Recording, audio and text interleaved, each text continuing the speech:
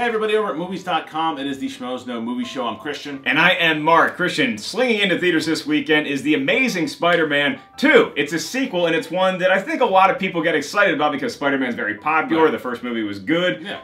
It's a rebooted franchise, but now this is the sequel to the rebooted franchise, and there have been a lot of sequel mentions out there, sequel hopefuls, so we started thinking, here are the top 5 sequels that we would like to see. That's right. Now look, we're obviously very excited about Star Wars Episode 7, but that's been announced already, as has an Incredibles film, and even a Beetlejuice sequel. Yeah. That's something that would have been on the list. Yeah, there is. There's a couple of rumors flying around here and there about other ones that may or may not appear on this list.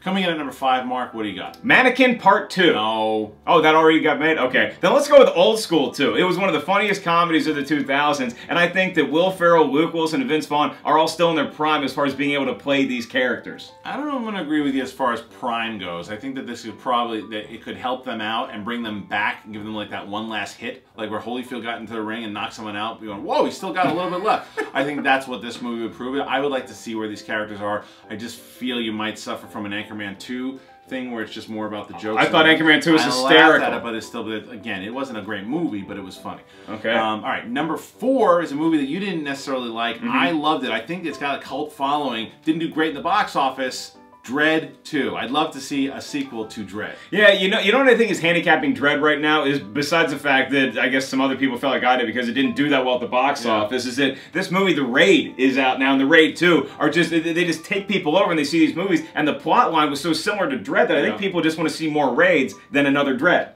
See, I don't know. I just think that people had not seen... I think because that Stallone movie was so bad, that it left a stink in people's mouth. I think that this movie...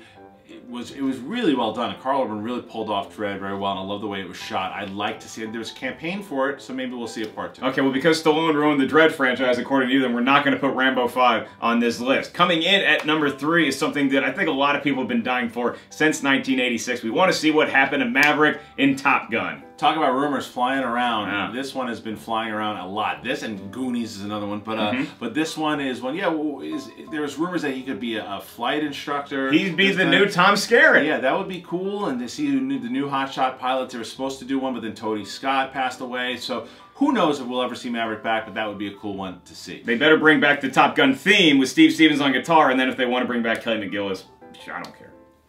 Now here's one at number 2 that has been rumored a lot and nothing quite yet put in the stones. That is Blade Runner 2, the classic sci-fi film that people loved.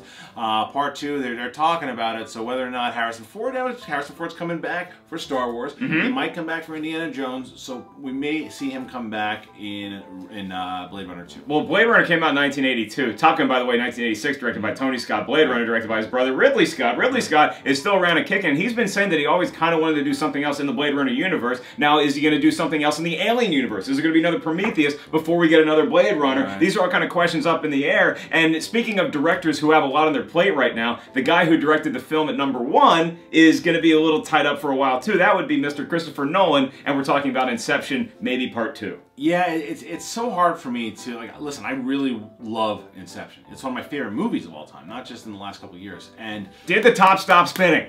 I mean, I think I know the answer to that, and I'll just take this. I'm just taking my wedding ring. I'm just taking it off. What does your wedding ring have to do with the top in Inception? Pay attention to the plot of the movie. But that being said, there's something about the mystery behind it that if I don't know if I ever want to know. But then again, going back and revisiting that world and watching where Cobb went and what happened and getting an answer to that question could be very intriguing and a lot of fun. Okay, how about we combine the Expendables and Inception, just let the Expendables break into some dude's dreams. Oh, I like it. $100 million idea. That's our list, and I'm sure that there's a lot of honorable mentions out there. From every corner of the universe, you're going to have comedy, drama, action, horror. We all want to see what happens. How about another Jaws movie? Huh? Scott Pilgrim 2? Scott Pilgrim 2 would be very, very cool. That could be a good one. So maybe The Grey 2. Did he beat that wolf? Anyway, so that's the list that we have. How about you guys? What did you want to see? Comment in the section below and tell us, what sequels do you really want to see? Well, you can see one this Friday in theaters, The Amazing Spider-Man 2, starring Andrew Garfield, Jamie Foxx, Paul Giamatti, Dane DeHaan, Emma Stone. There's a lot of people in this movie. Yeah, and then you can see Walk of Shame. No. We'll see you at Spider-Man 2, everybody. Yeah.